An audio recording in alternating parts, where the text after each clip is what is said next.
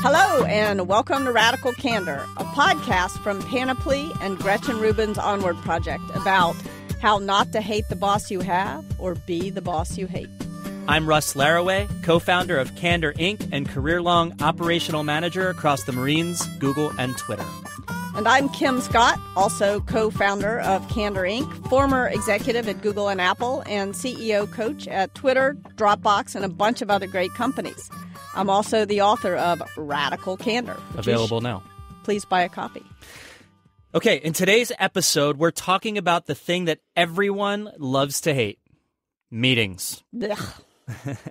But we think we know how to make them better. So, along the way, we'll talk about, 1, an opportunity you as the boss may be missing in your meetings. 2, we'll answer a listener question about annoying meeting habits that both bosses and their employees are sometimes guilty of. And 3, we'll finish with tips for better meetings in our Candor checklist. Here we go. First, we want to talk about meetings and how they relate to feedback, a topic that we love, as you know by now. Joining us for this first part of the episode is Claire Johnson, COO at Stripe and a great friend of ours. For those of you who don't know, Stripe is the easiest way to handle all your payments if you're running an online business.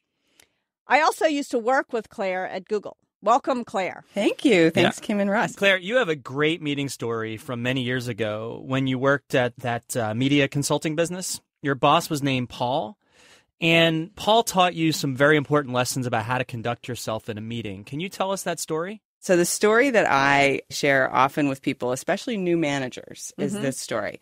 I'd worked on this project, selling this project, which is a little bit over my skis in terms of my abilities at that time as a consultant.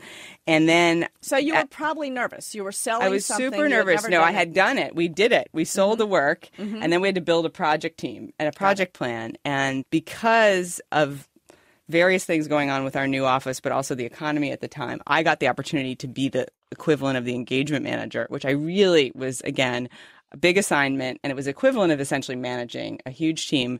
And you had never done this I'd never done this before. I had managed people early in my life in political campaigns, but really nothing like this setup with a huge client who's like a Fortune 500 company, and the COO actually was our client, and we had an incredibly complicated project we were undertaking, and I got to be in charge of it. Wow, that's a lot of pressure. It was actually a lot of pressure, and I was into it. I mean, this was my ambitious self at its best.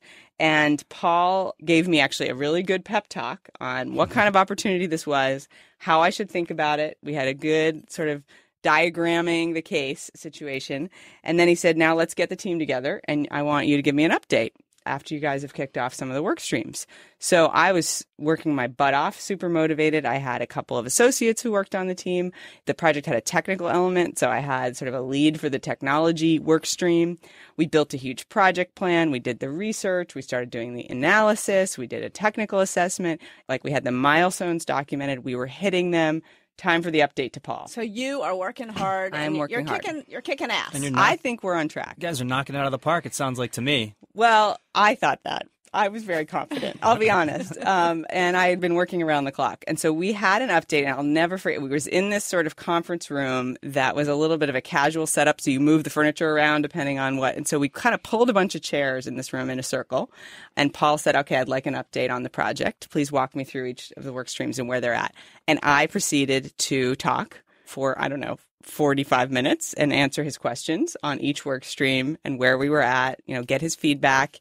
And I was super proud. And each work stream, I bet, was going really well. They were all, it was a beginning, but they were all going very well. And we had laid out sort of the key elements we needed to start with. And each of them existed. I had work product to show him. I had analysis to show him.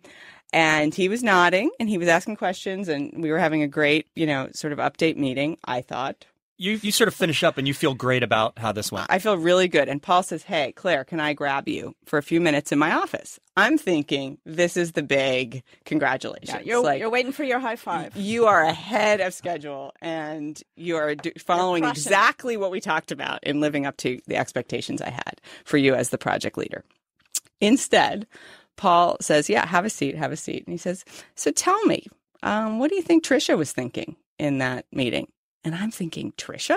Tricia was a great new associate just out of college. She had done a lot of the research elements, which is what associates often do, some of the early analysis. And she's very actually quiet person. It was her first meeting with the big boss. Like, I was like, I think Tricia was fine. So, moment of truth. Were you thinking, I don't know? Or were you thinking, who the hell cares what Tricia thinks? I was thinking, this is leading somewhere that I better figure out pretty damn fast. I was still kind of like, okay, I think she's fine. I complimented her work to him. I said, she's actually doing really well for her first project. He said, what about Doug? And I was like, Doug? Doug is a technical lead who had done all the technology assessment, who frankly had expertise that I didn't have. I was very reliant on Doug for success here. And I said, Doug delivered his work on time, seems, fine. And Paul is looking at me and he said, I would like you to go around and talk about each person in that update meeting and what you think they were experiencing in the update meeting. And now I'm really getting it. I was like, oh. And so I hadn't observed very closely what were those people experiencing in the meeting because I was very focused on myself and what I was. You had a lot to say. And I had a lot to say. And also, they didn't really participate in the meeting. So I ended up having to talk about their work product and contribution to the meeting. And he said, I think Tricia was looking for some recognition. And don't you think it would have been a good idea to compliment her work, as you just did? So luckily I'd done that to him in front of her. Or maybe even let her present it. Yeah, it was feeling. Oh, that was the other. Doug, he said, Doug really wanted to present his work. Don't you think? And I was like, yes. I mean, of course, the guy is the expert. Right. I don't even know what I'm talking about on that work stream. and Doug is sitting there impatient. And Paul is reading. Paul has very high EQ, as you're picking up. Part of why he's an amazing salesperson is he can read a room. And you think about team buy-in. This is a project team that I don't directly manage because that's consulting structure, right? That was about to execute our most important project. And he said to me, I'm not sure they're going to be excited to work with you as the leader. Wow. That's hard to hear. I'm not sure they're going to be excited to work with you. Yeah. So what did you do next? I really had to go to school on how to be a more inclusive project manager and leader. To this day, when I sit in a meeting, I have like a reminder playing in my brain, don't forget to read the room. Yeah. And I spend a lot of time coaching people on the meeting is not about you. Right. If you're in that room, there's a reason you're there, but it's usually not about you. And what do the other people need? And what are they looking for? And so it's about management, but it's also about really being excellent in the workplace. Yeah, it's about caring personally about each person sitting around the table.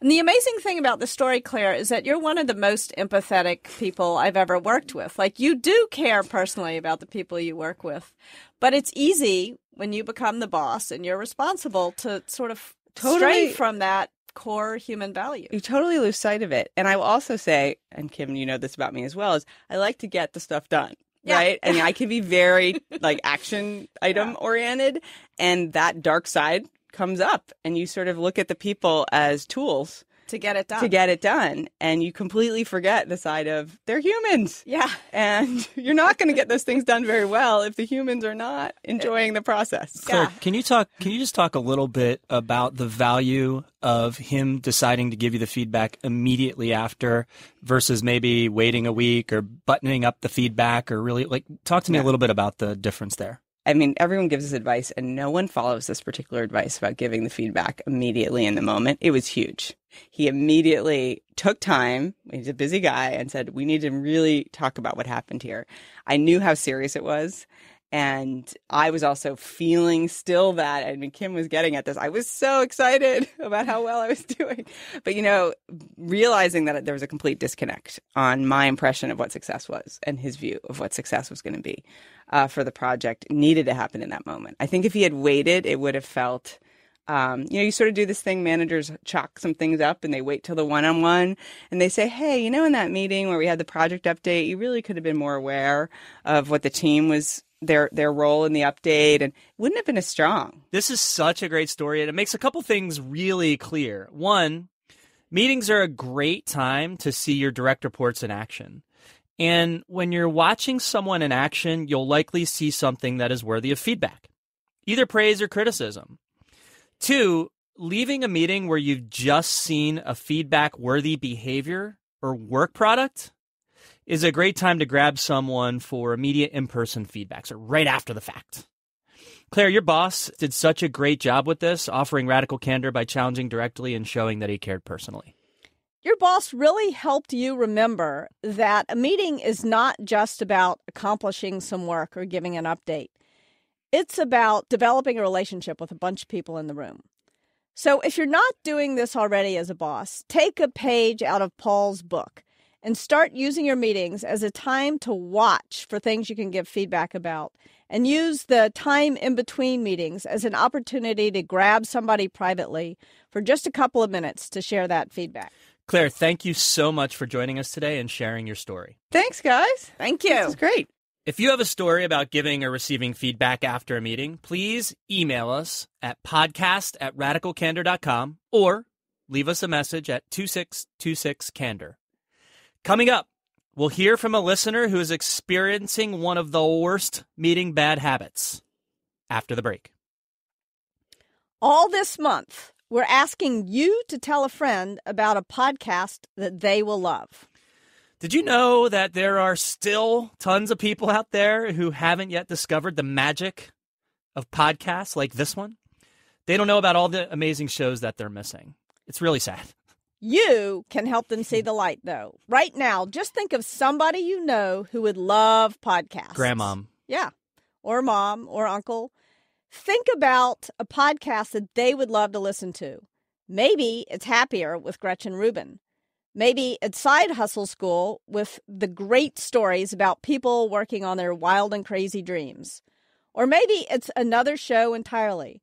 Regardless, you know a show that they would love. So you got it? Now go tell them about it.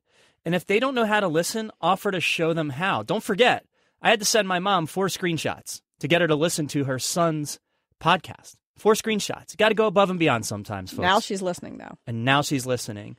So tell us what you shared with the hashtag tripod. That's TRYPOD.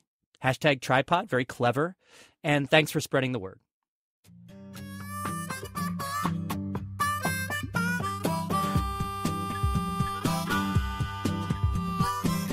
There are a lot of bad habits that people have in meetings. But the one that we're going to talk about now has got to be one of the most aggravating ones. I know I can't stand it. It's interrupting. Here's a question we got from a listener named Elizabeth. I have a question for you that has been plaguing my mind for a while. I work as a nurse at a busy hospital in a leadership position. The 2 bosses I directly report to are notorious interrupters.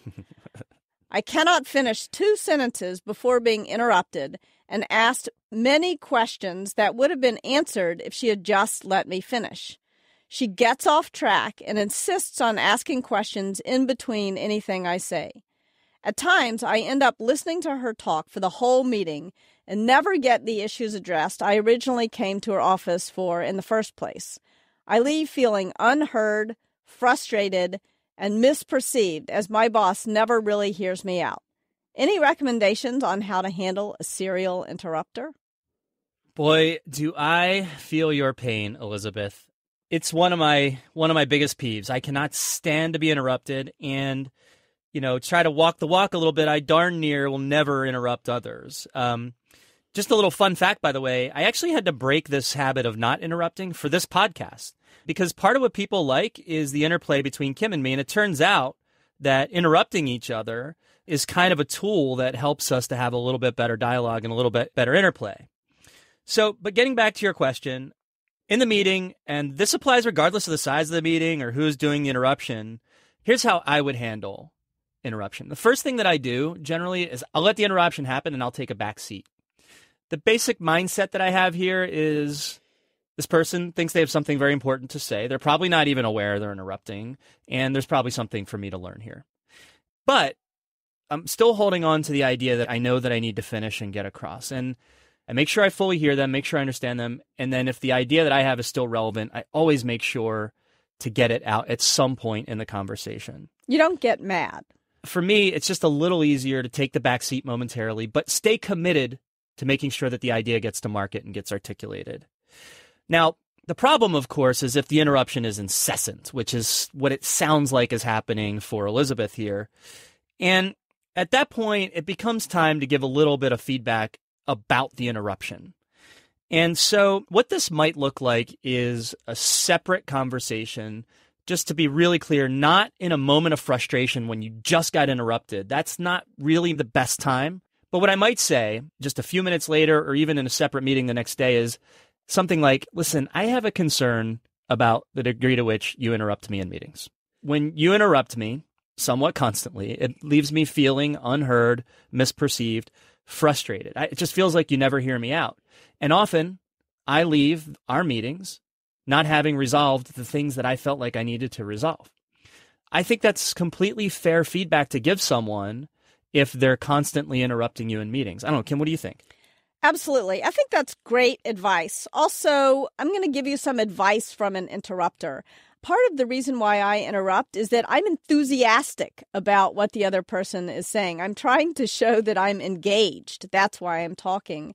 And I didn't realize, once people explained to me how often I interrupted, I didn't realize that my enthusiasm was having the effect of shutting the other person down. Because in fact, what I was trying to do was open them up. So give your boss maybe a little bit of the benefit of the doubt. Maybe they're not trying to shut you down. And when you explain to them that they are, they'll do something differently. Look, as a person who despises being interrupted, I'm also aware that I can take a little while to get to the point.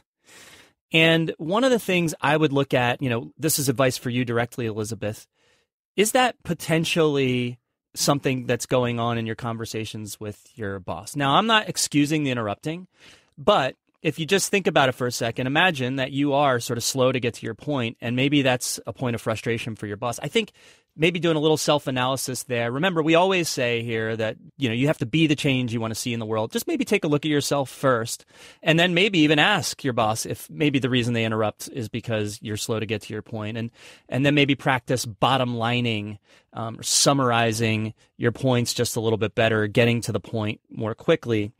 And then the last thing for everybody, if it is your boss who is doing the interrupting, as always, tread with caution when giving feedback. And so just make sure you follow the advice that we talked about back in episode 8, which was how to give feedback to your boss, to just manage your risk a little bit and hopefully make sure that your feedback lands really well and you get to a successful outcome.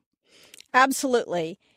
Interrupting really is a bad habit. And remember that if you do give your boss this feedback, you're going to help your boss get better at breaking this bad habit.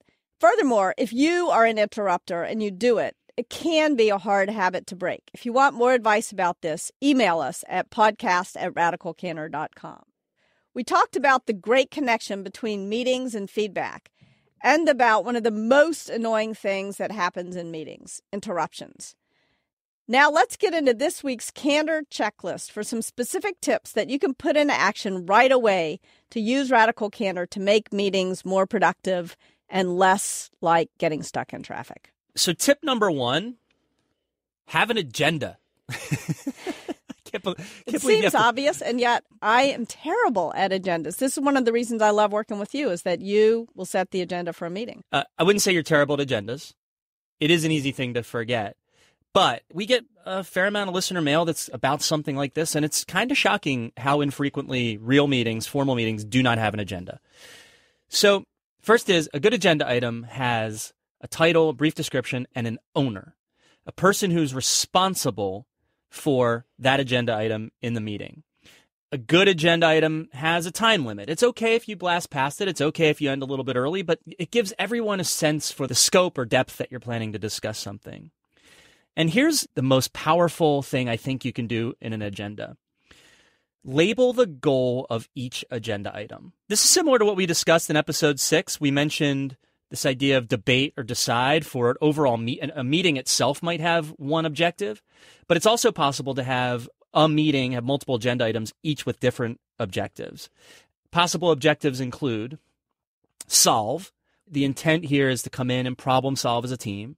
Decide. It's clear that the intent here is to make a decision.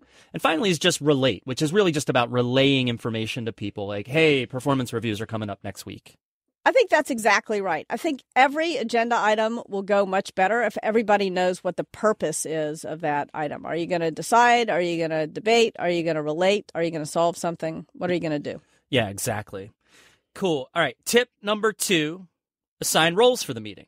There's lots of roles that you could have in a meeting, but I'll throw out 3. For the overall meeting, who's the facilitator, right? Who's the person that's trying to drive the discussion? That facilitator, you could have a facilitator for the meeting. You could have a facilitator for each agenda item, like the owner of the agenda item might be the facilitator, etc. Second is a time cop, someone whose job it is to keep an eye on the clock. And if you've budgeted 20 minutes, a person who says, hey, we're halfway there, we're 15 minutes there, we're 20 minutes there, and then the team can make a conscious decision. Should we go over? Should we snip this off and take it offline, etc.? And then last is a note taker. Really important, I think, to take notes if you can project them so everyone can see the notes that are being taken and what's being discussed, and to document if there are any follow-on action items and things like that. There's another couple of roles you can add. If you feel like your meetings tend to be ruinously empathetic, if everybody's sort of agreeing with people all the time, assign somebody to play the role of devil's advocate, to grab a gavel that says duty to dissent and to push people to challenge. If you feel like your meetings tend to get really tense and be sort of obnoxiously aggressive, like assign somebody to call timeout and go get tea. Just watch the mood in the meeting. Love that. Tip 3, Kim? Tip 3. Think hard about who needs to be there. You don't want to have too many people in a meeting. At the same time, you don't want a bunch of people who are not in the meeting to feel sad and bad and left out. And I think one of the things that can really help is if you publish the notes for people who weren't there, then all of a sudden people don't need to go to the meeting just to be in the loop. You need to go to the meeting if you need to participate in the conversation. So be very careful about who's invited and make sure you get just the right folks in the room. And make sure you get the people in the room who are closest to the facts, not the people who are the most senior in a hierarchy. That's a disaster. That is absolutely a disaster. Don't forget, you can revisit the tips by going to the show notes for the episode at radicalcandor.com/podcast.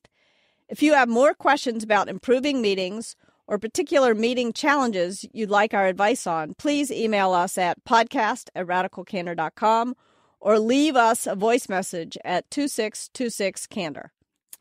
And that's it for Radical Candor this week. Our producers are Kristen Meinzer and Jennifer Lai. Thanks also to Laura Mayer and Andy Bowers of Panoply, and of course to Elise Lockhart at Candor Inc. Our theme song is written and performed by Cliff Goldmacher. Please let us know what you think of the show. You'll find us on Twitter at Candor. Our email address is podcast@radicalcandor.com. If you like the show, please be sure to tell a friend. Also, make sure to subscribe to us in iTunes, Stitcher, or your favorite podcast app so that you automatically get each new episode. No work. Don't forget to leave us a rating or comment wherever you subscribe. It does help other people discover our show. I'm Kim Scott. And I'm Russ Laraway. We'll talk to you next time. Thanks for listening.